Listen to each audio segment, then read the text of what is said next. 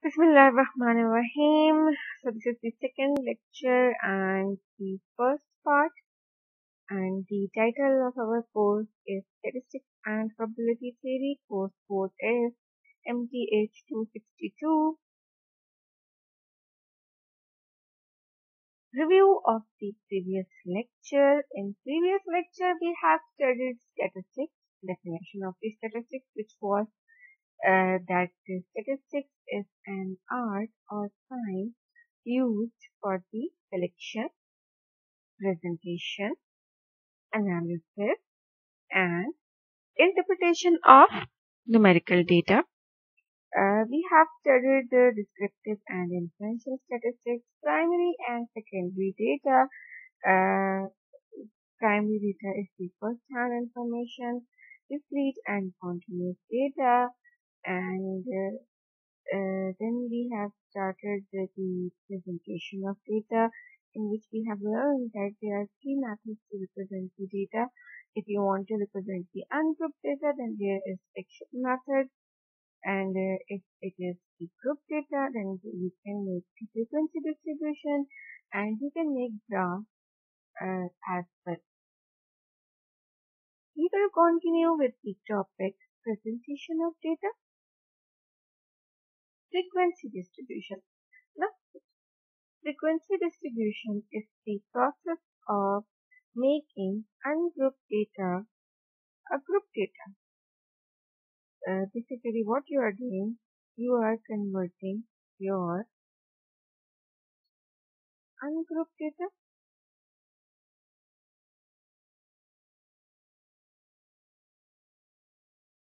into grouped data.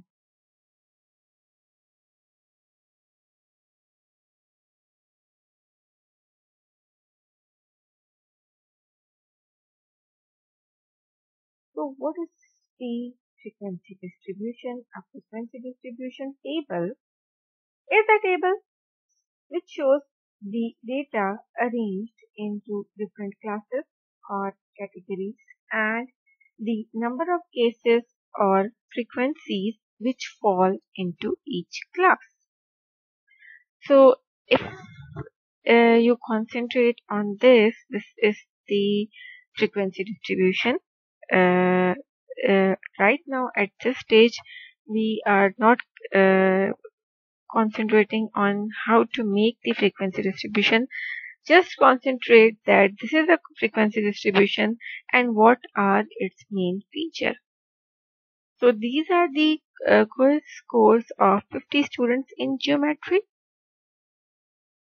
So these are the scores and these are classes.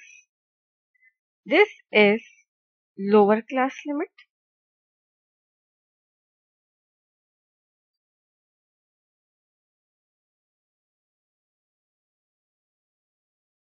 Lower class limit, and this is upper class limit.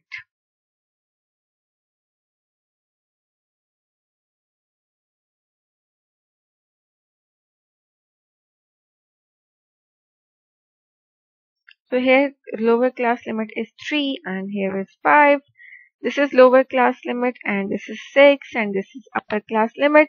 Frequency, as these are the scores of 50 students, so it means that the scores between 0 and 2, and there is only one student which lie in this class.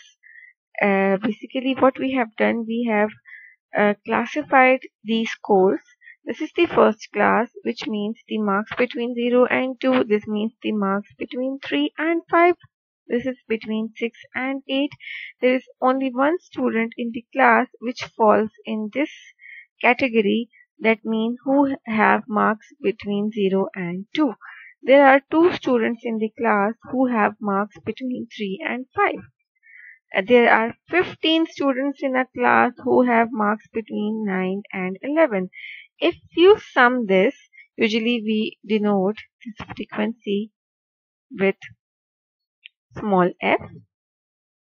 If you sum this 1 plus 2 plus 13 plus 15 plus 19, summation f it will be 50, as there are 50 students in the class. Class midpoints, or you can say them class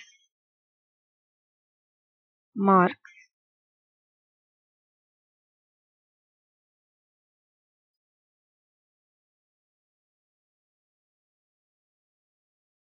These are class marks, and class mark can be found by adding lower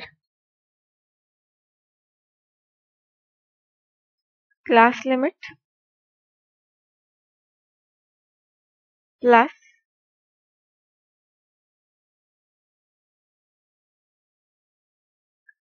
upper class limit whole divided by 2, add, as this is the midpoint of the class. So what is the first one? 0 is the lower class limit and 2 is the upper class limit. So this will be equal to 0 plus 2 divided by 2. This would be equal to 1. So this is a class mark of the first class. This is class mark of the second class. This is class mark of the third class. 6 plus 8 divided by 2. So this is the way to find out the midpoints of the class or class mark. Class boundaries. Class boundaries are usually made to make the to fill the gap between the classes. As you can see that these are the classes. This class is from 0 to 2 and next one is from 3 to 5. There is a gap between 2 and 3, 5 and 6, 8 and 9. To fill up this gap, what we have done, we will find out the class mark. The way to find class mark is x plus minus h by 2. Sorry, this is not class mark, this is class boundary. This is the way to find out the class boundary. And as you know that class mark is it can be found out by adding the lower class limit plus upper class limit divided by 2, and we denote class mark with x. And what is this h? H is the class width or class interval. H is class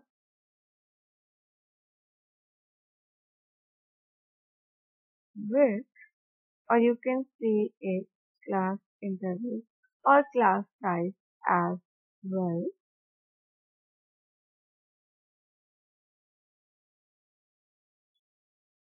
So what is the way to find out the class width?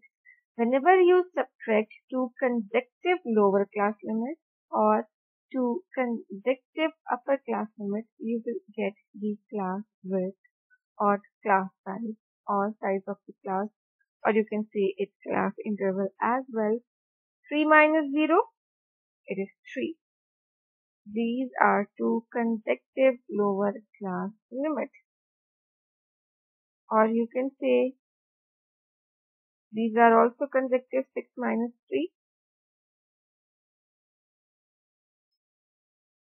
This is also equal to 3 and this is also equal to 3. Similarly, you can subtract two consecutive upper class limits. 5 minus 2. This is also 3. 8 minus 5. This is also 3. 11 minus 8. This is also 3. So this is the way to find out the class width. As you can see that all the classes have same class interval or class width, but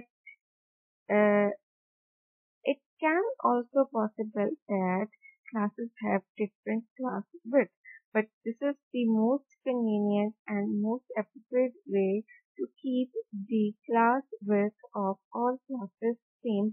As you can see from this table that class width is same for each class. So how to find the class boundary? X plus minus h by 2. X is class mark, h is class interval, or you can say class width. So the very first class mark is 1. This is 1 minus, as these are boundaries, so you will have lower class boundary and upper class boundary. As you know, h is 3, so this is 3 by 2, and upper class boundary is x plus h by 2. This will be 1 plus 3 by 2. So this will be equal to minus 0.5, and this will be equal to 2.5. Similarly, you can find out for the remaining classes. So if you make the column of class boundaries here by calculating in this way, you will find out this is minus 0.5 to 2.5. This is lower class boundary and this 2.5 is upper class boundary. Next one will be 2.5 to 5.5. The next one will be 5.5 and it will be till 8.5,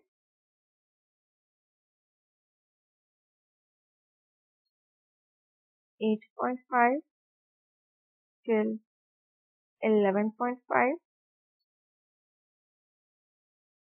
and last one would be 11.5 till 14.5. So these are the class boundaries. These are the class limits, lower class limit and upper class limit. This is lower class boundary and this is upper class boundary. As you can see that now the gap is filled. This is 2, next one is 3, 5, 6. Now this is 2.5, this is 2.5, 5.5, 5.5. This is the way to construct the class boundary. Now some points you should keep in mind in making the frequency distribution. Be sure that the classes are mutually exclusive. Mutually exclusive means classes should be non-overlapping. Include all classes even if the frequency is 0. It means that if any of the class within the classes, it means these are all classes and in between these classes, if some class has 0 frequency, you should include it in the table. Don't omit it. Try to use the same width of all the classes. It would be most appropriate. Select convenient numbers for class limits. Use between 5 and 20 classes. You can find out in literature that minimum classes should be 5 and maximum classes should be 20. The sum of the class frequencies must equal the number of original data values. So to construct a frequency distribution, first of all, at very first stage, decide on the number of classes. Then determine the class width, which will be equal to range divided by number of classes. And what is range?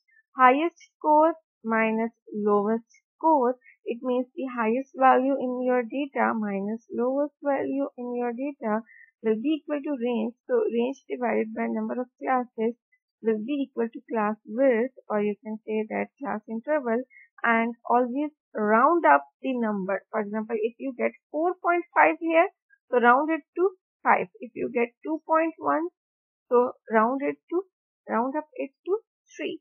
So this is the way to find out the class width. Select for the first lower limit either the lowest score or a convenient value slightly less than the lowest score. To select the very first lower class limit, that is, this is the very first lower class limit, this is 0. in selecting it, use the lowest value in your data, or you can take any convenient value which should be less than the lowest score. If you take the value greater than the lowest score, then the lowest score will not include it in the class.